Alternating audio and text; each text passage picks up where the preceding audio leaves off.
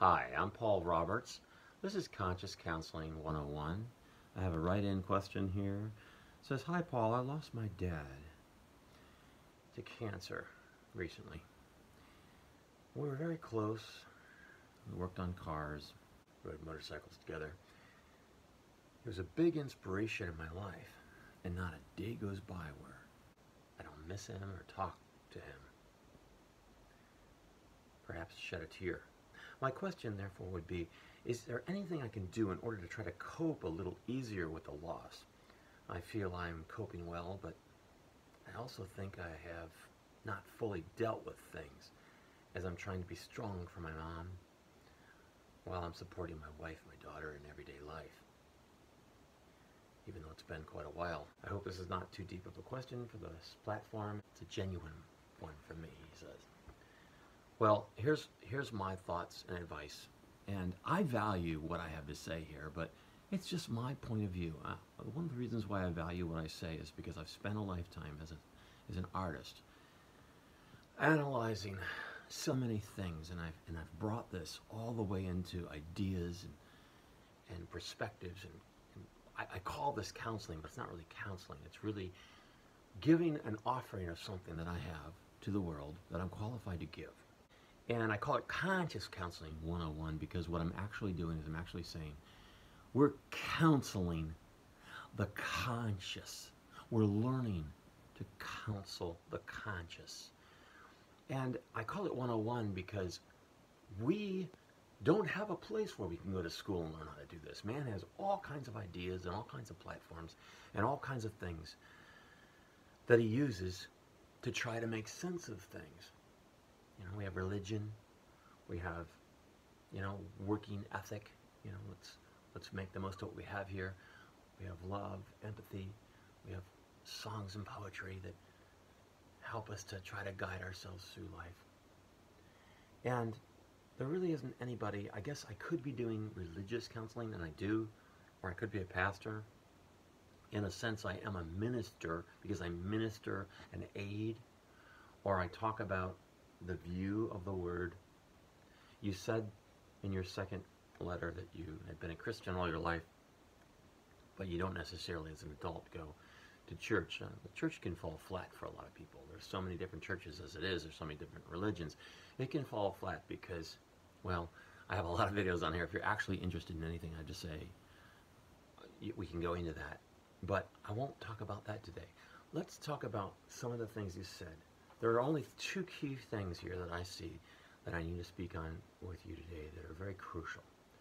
And one is that you said he was a big inspiration in your life, okay? And the other one is you want to cope a little bit easier with the loss, and you're not sure you've fully dealt with it. As far as dealing with it and what it is, the big inspiration in my life, your grief, you're shedding a tear, you're talking to him. These are byproducts that are good because the big inspiration in your life is somehow so large it's transcended even his mortal realm. And it's going on. Why would you want to stop that? Every tear, every emotion, everything that you feel and think, speak to him, and that you feel he speaks to you, even if it's a remnant of what he left behind, is still valuable, and it proves its worth and value every time you feel it and act on it. Become full from it. I would offer you my counsel today in saying, don't try to do anything to rebuff that. Don't try to do anything to lessen that. In fact, go farther. Go farther and look for it in all the aspects of your life. Find ways to bring it in. If it's genuine, it will continue to build you. It will continue to make you everything you're inspired to be from that source. And why would you want to ever shut the tap off of that? Well, your other indication that you wanted to be strong for your mom. You want to make sure you're supporting your wife, your daughter. and you want to make sure you're dealing with it. You want to make sure you've fully dealt with things. Well, that process that I just talked about is the fully dealing with it. It doesn't have to detract. In fact, the fact that you would even ask this question shows that you are already on the right path in dealing with it. What I would say is welcome it. Take all the strengths and none of the negativity. And don't look at it as negativity. Don't look at your feelings and your sadness and sorrow as negativity. Look at that as gifts that prove how valuable this was every day of your life. And take that, bring it inside, internalize it, and through your perspective counseling, conscious counseling perspective, look at it in such a way that only a person that was that big of an inspiration in your life, and only a person that went on to the realm of God, or even if God didn't exist, was allowed to be the creation he was for you in this mortal realm, and see how that continues on, and how we link together with other mortal beings and their consciousness, and take all the great gifts there are, and hold on to those strongly. And don't try to push those away at all. But realize that by doing that, you will be dealing with it. You will be becoming all that you can be through your perspective. And then take the all that you can be, and you'll have more strength to deal with your mother. You'll have more strength to deal with your family. You'll have more strength to deal with every circumstance and every person that comes into your life, both now and forevermore. Why? Because unless there was anything negative, and when you look and you have regret and sadness, then everything was positive. We are all flawed human beings. We all have lacks and limitations. But you're not calling attention to that. You're calling attention to the inspiration. And you're seeing the negative as being, it's so much for you, it's more than you can bear. No. It's such a big gift, it goes on forever. Don't try to bear it. Don't try to stifle that. Let those gifts continue to give. I had a friend in college, one of my roommates, one of my best friends I ever had. I only knew him for 4 years, and then he died in a car accident. My life has been forever changed because of him, for the positive. I think of him all the time.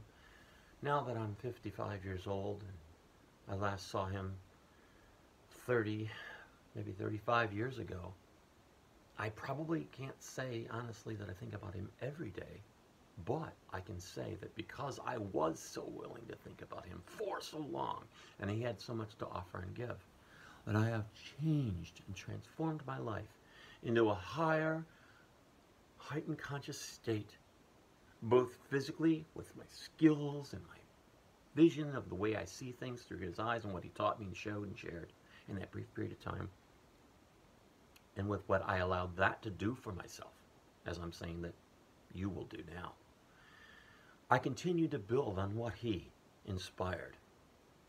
And I carry that with me every single day, and there isn't a thing I lay my hand to that I don't know that it came from his help. I can give an argument or a reason for every way that I look at everything and interact with it that positively came through those brief 4 years with him as my friend before he was killed. So even though I'm not thinking about it now, I'm still somewhat saddened because I'd like to have him here to talk to. But I realize he gave me so much that, in a way, it goes on. I know people have said this to you and you've felt these things, but I'm reinstilling them into you because I've embraced what he offered. His gift, his memory is boosted, and I thusly am also boosted by all that he was. If I were to try to shut him out of my mind, then I would be at a loss. And I say, well, would he want that? No, not somebody that wants to truly inspire you, that means so much to you, that loves you. Of course he wants you to do.